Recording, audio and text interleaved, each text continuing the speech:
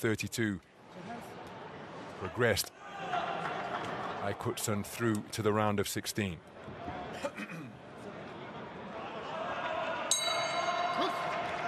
So we're underway then.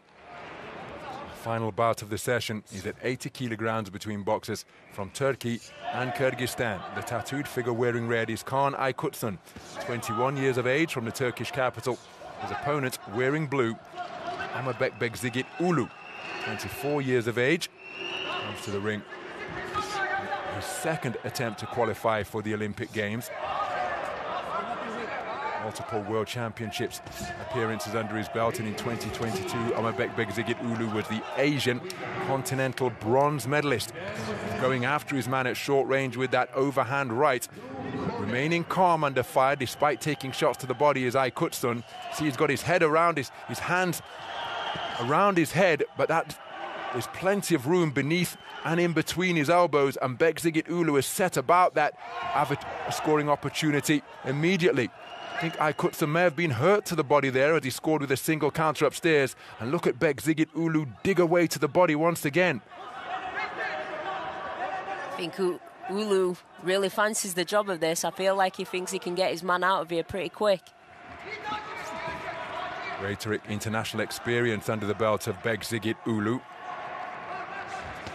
Quarter finalist in the World Championships in Belgrade in 2021 at the Stark Arena.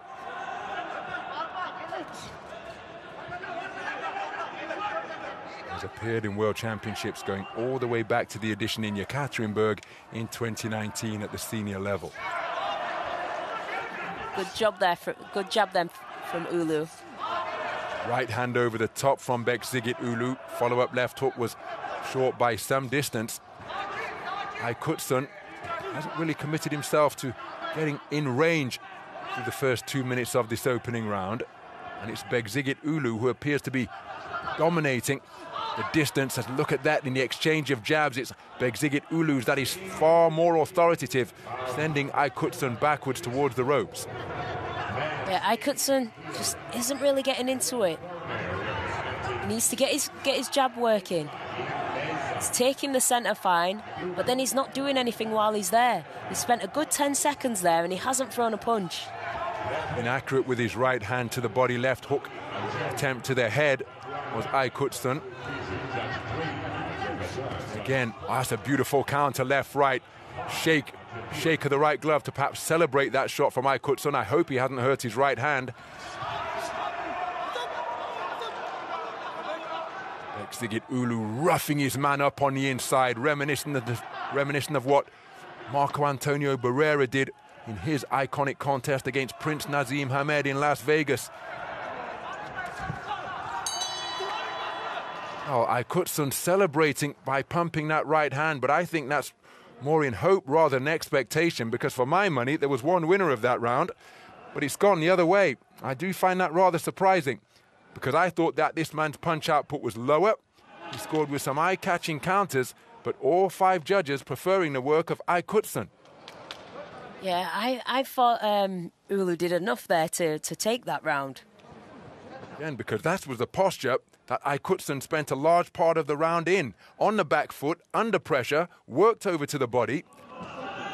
Aykucun had his successes, one particular success that he celebrated by shaking out his right hand. A clean sweep of the cards from Aykucun, which I do find rather surprising. уулu's got it all to work for now in this second round. He's going to have to pick up the pace.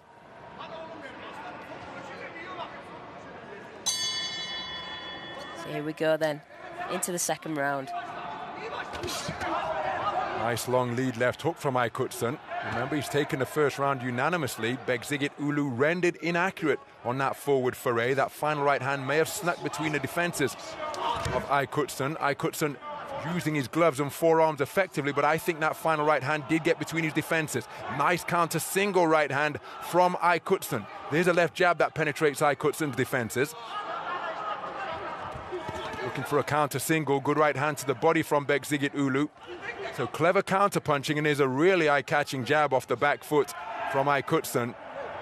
So it's a brave display this from Aykucun because he's inviting pressure, trusting that his defenses are going to remain intact. Leading with the elbow is Bekgigit Ulu, and then he's countering, often only with singles. There's a two-shot counter, the right hand to the body, a scoring shot from Aykucun. So it's a nerveless display this from the Turkish national champion. Yeah, Aykucun, I like his counter punching that he's doing with the single shots, just as his man Ulu's coming forward. But Ulu's just digging those body shots in. And again, clean left hook landed with that screw shot from Bekgigit Ulu during that exchange. But Aykucun in the first half of the round, very clever counter punching. Check left hook as he spins off the line without reply. Bekgigit Ulu has got to perhaps quicken his feet.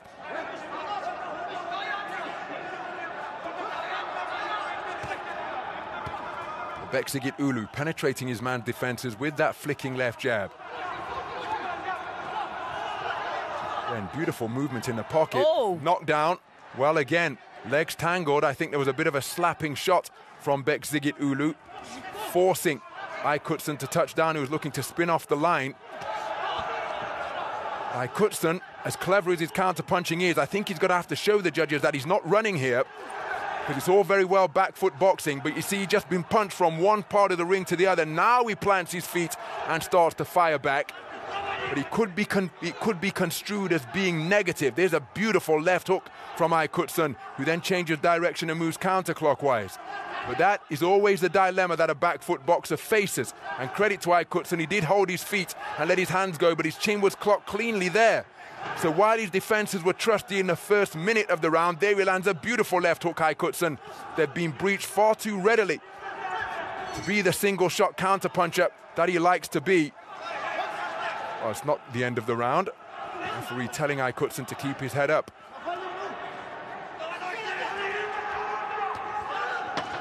Again, the busier boxer is the man in blue, and he's scoring effectively to the body. Now, I thought that Bekgigit Ulu won the second round.